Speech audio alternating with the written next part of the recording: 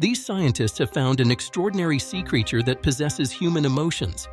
Due to his deadly powers, the scientists decide to kill him, but a kind toilet cleaner risks her life to save the sea creature.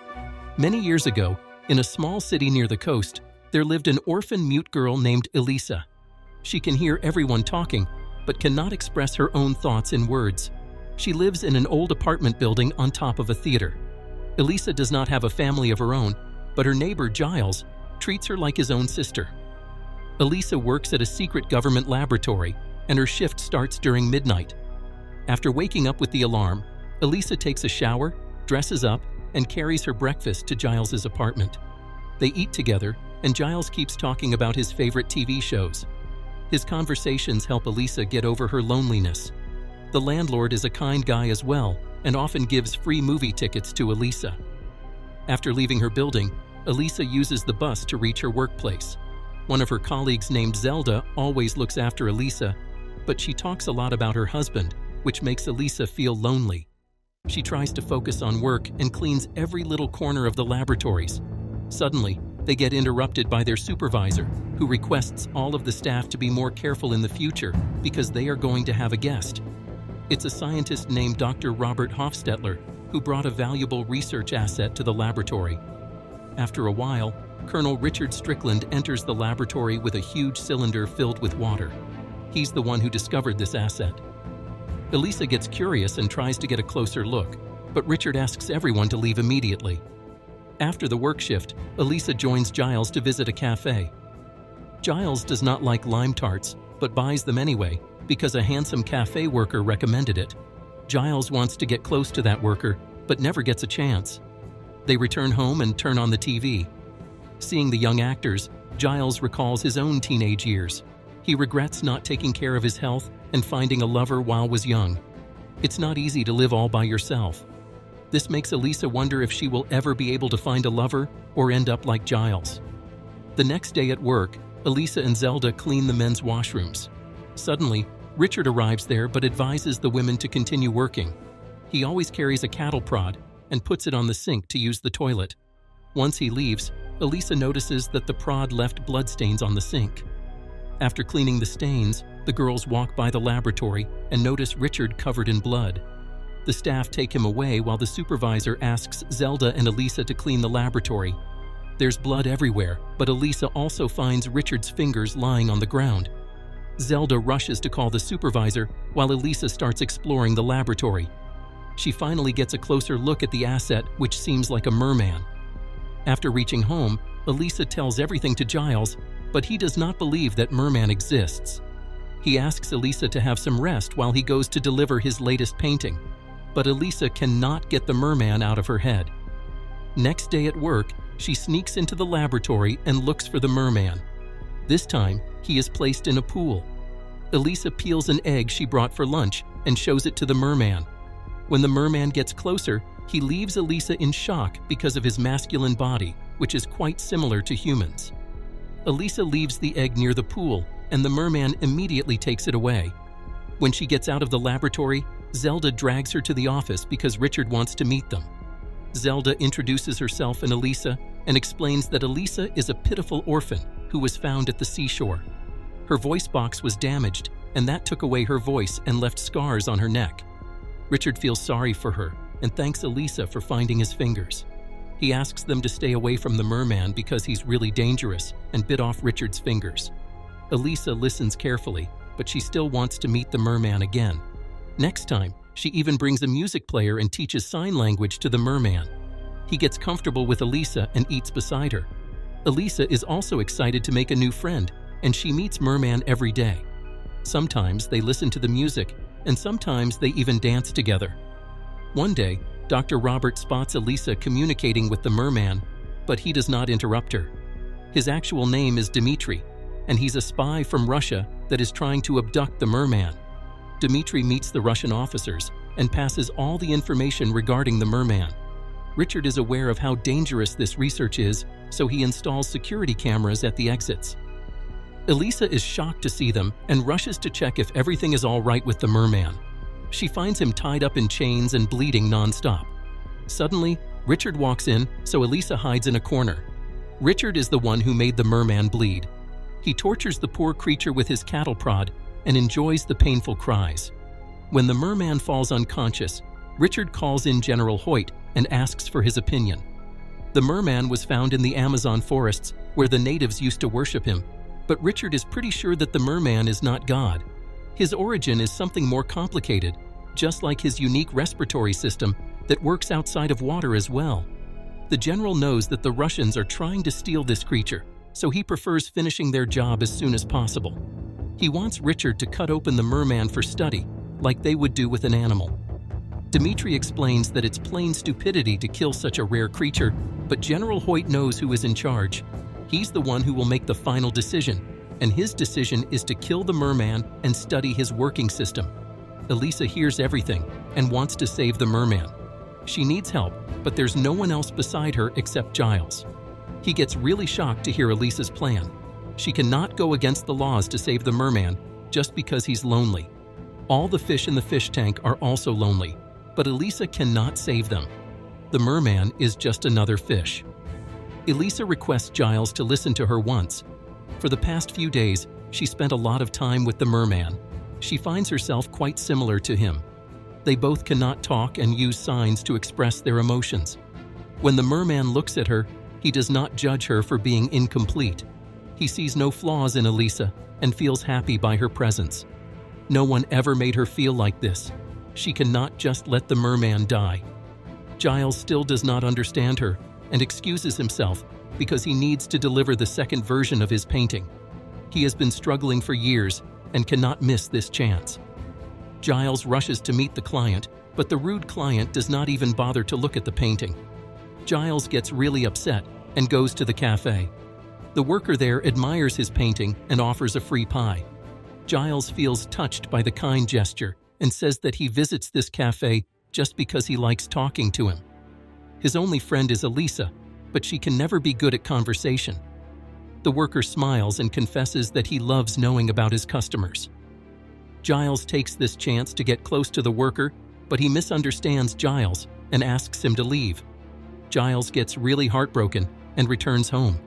He finally realizes that Elisa is the only person whom he can talk to without getting judged. In exchange for being a good friend, Giles is ready to help Elisa and her beloved merman. They must hurry because Richard is not their only enemy. Dmitri meets the Russian officers again and informs them about the merman getting killed. The officer asks him to delay the procedure or abduct the merman tomorrow night.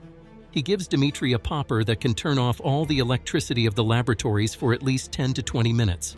In the meantime, Dmitri has to use a special injection to put the merman to sleep and take him to Russia. The injection may kill the merman, but at least the Russians will have the dead body. Dmitri does not say a word in response because he joined this mission as a patriot, but also as a scientist who cannot harm such a valuable creature. However, the Russian officer forces him to carry out this mission as soon as possible. Meanwhile, Elisa is designing her plan as well. Giles uses his painting skills to make a fake ID, and he will pretend to be the laundry guy. As soon as he reaches the parking lot, Elisa will change the camera's positions and bring the merman in a laundry trolley. Afterward, they will escape in Giles's truck. The next day at work, Elisa stays alert, but Richard calls her to the office all of a sudden. He tries to flirt with her, but she rejects him right away. Now she hates him even more and wants to protect the merman from this filthy man. Dmitri is still struggling to make the right decision and requests Richard to delay the cutting procedure. He explains that the merman is an intelligent creature capable of learning emotions and language. Richard smirks and says that Russians also have emotions and intelligence, but the Americans kill them too. So killing a merman is not a big deal. As a Russian, Dmitri feels insulted, but he cannot disclose his identity. He notices the security footage where Elisa is changing the camera's positions, but Dmitri does not inform Richard. Instead, he meets Elisa by himself and asks whom she works for. When he realizes that she's just saving the merman, Dmitri agrees to help her. He tells her to keep the merman in salty water and also feed him special protein. Afterward, Dmitri rushes to turn off the electricity so Elisa can escape easily. Giles has reached the parking lot with his truck, but the security guard does not let him get in. Dmitri uses the popper to blast the fuse and injects the security officer so Giles can carry on the mission. Zelda also spots Elisa, but she cannot stop her. Elisa puts the merman in the truck and drives away. Richard reaches the parking lot, but he's too late. Elisa puts the merman in her bathtub and covers him with salt. The merman starts breathing again, and Elisa gets really happy. Meanwhile, Richard still believes that the Russians took away the merman. The security experts say that it was a highly trained, well-financed, elite group of at least 10 men who carried out this abduction. Little do they know it was done by a cleaner. Richard investigates all the staff members but does not find any clue at all. Meanwhile, Elisa has checked the weather forecast and marks the date when it will rain. Once the canals are full of rainwater, she will release the merman. Dmitri also wants the merman to get released as soon as possible because Richard has started to suspect him. Elisa and Zelda should also behave normal to avoid getting suspicious. Elisa does not take any day off and asks Giles to look after the merman during the night. However, he unintentionally falls asleep and the merman wanders through the whole house. When Giles wakes up, he finds the merman eating one of their cats. The merman gets startled and attacks Giles. Then he runs out of the apartment. Giles immediately calls Elisa and asks her to return home. She is worried about Giles's wounds, but he advises her to start looking for the merman. Elisa follows the bloodstains and finds merman sitting quietly in the theater. He just wanted to watch a movie. Elisa takes him back to the apartment and he apologizes to Giles by touching his head and the wounds. The merman is gradually learning a lot about human emotions. His feelings for Elisa also change, and he starts looking at her in a romantic way. At first, Elisa gets scared, but then she realizes that she is also in love with the merman. After getting close to him, Elisa cannot hide her emotions anymore and keeps smiling ear to ear. Zelda notices the changes in her and immediately understands that her friend is in love. Elisa explains that when it comes to love, merman is just like a human. Hearing this, Zelda gets satisfied that Elisa finally got a man. They have almost forgotten about releasing the merman. The one facing the most problems is poor Dmitri. On one hand, Richard is continuously investigating him, and on the other hand, the Russians are asking for proof of the mission completion. Dmitri lies that he killed the merman with the injection and discarded his body, but the Russian officers don't seem satisfied by his explanation. They don't say much right now, but promise to call him soon. Meanwhile, Elisa is getting closer and closer to merman, and they have started to plan their future together. One day, Elisa blocks all the drainage and fills her bathroom with water so she can swim along the merman. The water starts to drip down to other apartments and even reach the theater. The neighbors start to complain, so Giles checks on Elisa and gets shocked to see her in the arms of the merman. Giles does not interrupt the romantic moment and waits for Elisa to come out. He also has some interesting news to share. His hair grew back and his wounds disappeared. This happened after the merman touched him. He's not just an animal. He's special. Giles wants to keep for a while to see what else he can do. Elisa agrees because she is also not ready to leave him. However, the longer he stays, the greater the danger will become. Dmitri is 24/7 followed by the police, and Richard will not rest until he finds the kidnappers. Dmitri finally gets a call from the Russian officers, and they inform him about his departure from this country in 2 days. It's time for Dmitri to return to his homeland. On the other hand, Richard hasn't found any clue of the merman. He has stopped picking up the calls from General Hoyt, so the general arrives at his office. He does not care about the services Richard has done so far. His single mistake is going to ruin his whole life. The general asks Richard to find the merman within 2 days, or he will be erased from this world. The rains have started, and it's merman's last night in Elisa's home. She serves him a lot of boiled eggs and stares at him with love. Elisa imagines singing and dancing on the stage with merman, but that's just a dream. It is impossible to make it a reality. The next day, Elisa calls Zelda home because the merman isn't doing well. They need to send him back to the sea as soon as possible. Zelda goes to call Dmitri for help, but he has already left his house. Richard is waiting outside his building and asks the assistant to leave because he's going to handle this matter by himself. Dmitri meets the Russian officer, but instead of sending him back, the officer shoots Dmitri.